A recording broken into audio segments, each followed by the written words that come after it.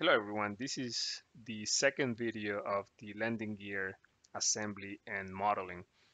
Today we're going to model this shaft right here and this piston shown here. So let's start with the shaft. I'm going to bring the picture so you can follow what I'm doing. So let's create a new part. Now let's go to tools and options so we can change the units to millimeters. From here, we can take the front plane and create a simple circle. This is going to be 40 millimeters in diameter. Let's hit OK. Let's provide us some extrusion here. Here I'm going to select the mid plane. This is going to help me mirror some features later on. The extrusion will be 340 millimeters, so that's the overall length up to here of the shaft. So let's hit OK. Next, we're going to create these round features on the side of the shaft. For that, I can take the right plane and let's create a sketch. So I'm going to draw a line up to there. I need another line here. Let's provide some dimensions. This is 20. So now in order to create that round shape, let's create a circle and just put it anywhere for now. And let's dimension this as 20 millimeters. So now I want the center of the circle to be in line with that line. So that dimension, we can make it 0. So after you do that, we can drag the circle here.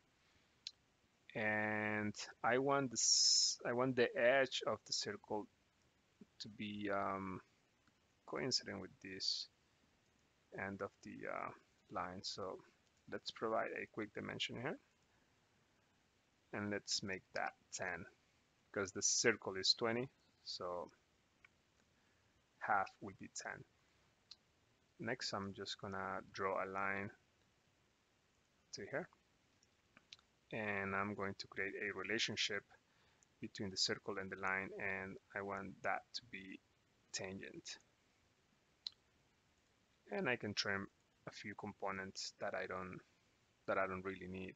So these yellow dimensions are showing the conflicts or over constraints. So I'm just gonna delete some of them. After you do that, we can hit OK and let's use the revolve feature.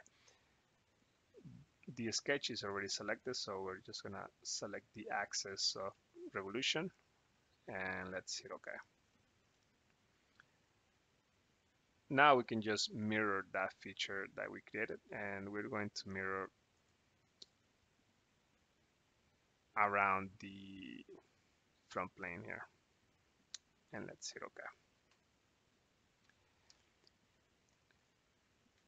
Okay, so after we do that, we can apply a fillet.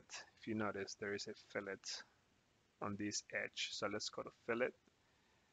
The fillet radius is 10 millimeters. So all we have to do is select the edge, select that one, and let's select the other one as well. And hit OK. And this is how you create this shaft. So next we're going to create the piston, and the piston is going to look like this. So for that, let's now create another part. We're going to follow the same steps. New part, and then let's go to tools and then select options, and under document properties, let's select the units to millimeters. For this one here, we're also using the revolve command. So let's take the front plane, and I'm going to draw a center line for a just for reference. Now let me sketch a few lines here.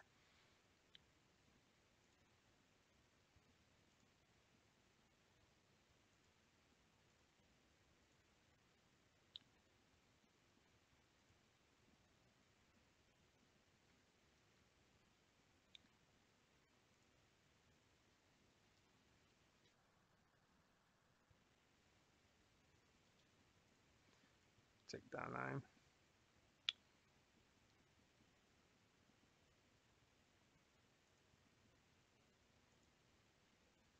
So once you have that, let's provide some dimensions here. So this is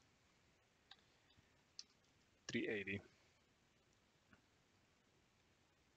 This dimension here. Let's provide the bottom dimension first. So this is supposed to be 22.5 millimeters. And this one here is 35.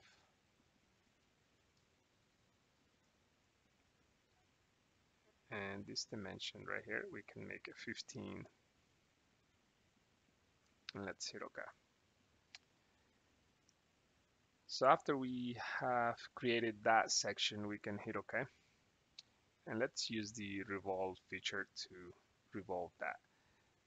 If you notice, the center line was already selected as the axis of revolution, and the sketch was also selected for the revolve. After those two have been selected, let's hit OK. And this is how you create the piston. So this concludes video number 2. On the following video, we are going to create the strut component, which is this one right here. So this concludes this tutorial. Thank you for watching.